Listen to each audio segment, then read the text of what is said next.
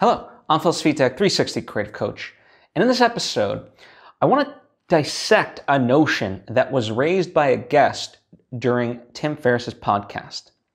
The guest's name is Balaji, and the conversation that him and Tim Ferriss had, it was almost like a 4-hour, just this deep dive of so many different topics. It was just insanely insightful in the best of ways.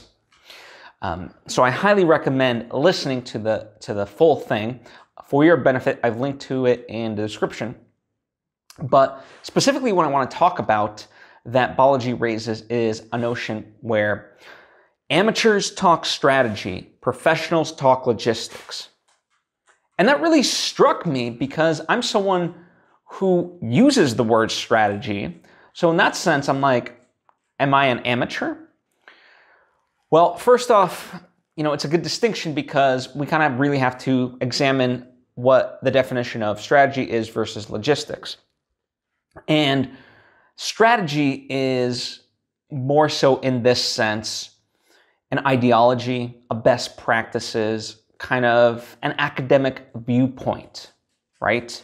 Whereas logistics is much more about how do we accomplish something, whatever that something is. Right? The grander something as well as the specific micro versions of that. So for example, there's a lot of logistics that go into making a film. However, with one that I'm working on currently, the specific question is, how do we raise the money needed to fund this project, right? And so is it crowdfunding?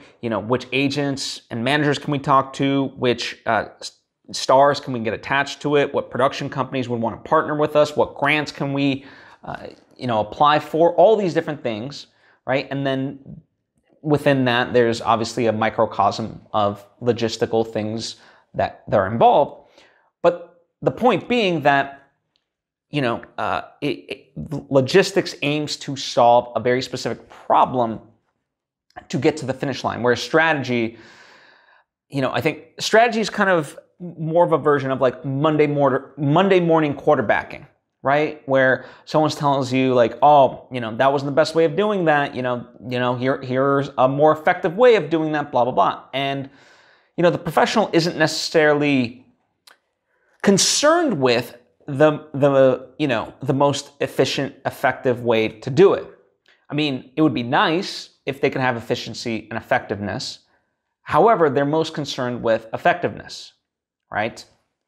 And, if they take a couple of wrong turns here and there, that's okay as long as they get to the result and deliver upon what they need to deliver upon, then that's the ultimate goal. And I think too often times we romanticize the aspect of how something should be done, right? Again, Monday morning quarterbacking, certainly, case studies of like businesses, this is what they hinge upon. They examine of like, this is what somebody did wrong here, this is what they did wrong there. And it's like, okay, well, consider what they did right, because obviously they accomplished something. So if they failed, there's lessons in that. But if they succeeded, there's also lessons in that, and so, but I think too much time and effort gets spent on that just for the academic sense, right? Just to have the conversation versus applying that knowledge to something. I think, we tend to overemphasize knowing something, right? Knowledge versus wisdom is really applying that knowledge towards something. And that's why, the amateur talks about strategy, whereas the professional really gets down to brass tacks and talks about logistics. And I thought that was an interesting point to raise. And yeah, it made me really think of like, okay, now if I do start to kind of talk about things in a grander sense of idealization versus like, no, really getting down to brass tacks of, what's the question in hand and how do we solve it, then I'm just kind of wasting my efforts as well as somebody else's. Unless we're just having a few beers or something like that, and that is the point of it, right? So, but if it's like a business meeting or something of that kind, then no, there's no time to talk strategy, talk logistics. Anyway, that's what I wanted to share with you, so you can kind of think about that.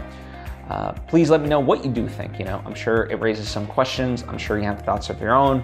Maybe you agree, maybe disagree, or somewhere in between. All of those are fine. Just tell me about it, explain it, and so forth, whether down in the comments section or hit me up on social media at Bill Svitek. Thank you for taking the time to tune in. If you think this episode might be of benefit to somebody in your life, please share it with them. I certainly would appreciate it, as I appreciate you, and hope to see you next time.